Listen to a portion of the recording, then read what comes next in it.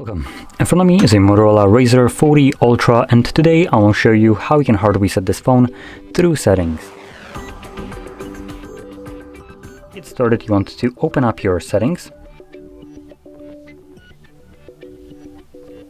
From here, we're gonna scroll all the way down to System. You want to select Reset Options and then choose Erase All Data, Factory Reset.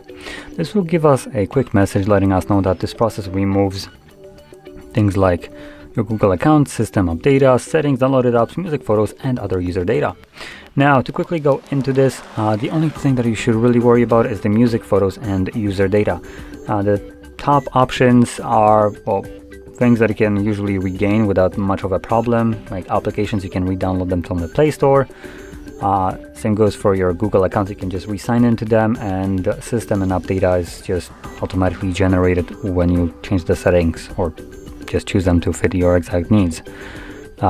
While music, photos, and user data, if it's being kept locally on the device, obviously will be lost. If it's kept on the cloud, you also don't need to worry about that either.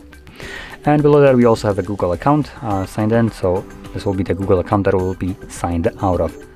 Anyway, I'm going to select Erase All Data right here because I'm not planning to back up anything, but obviously if you want to, do make a copy of it before you begin. Now, if you have some kind of screen lock, you will need to confirm it right here.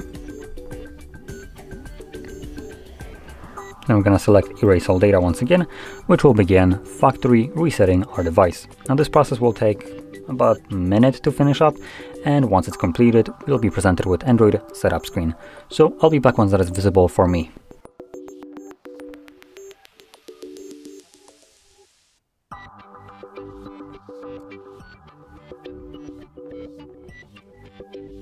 And as you can see, the process is now finished and you can set up your device however you like. So if you found this very helpful, don't forget to hit like, subscribe, and thanks for watching.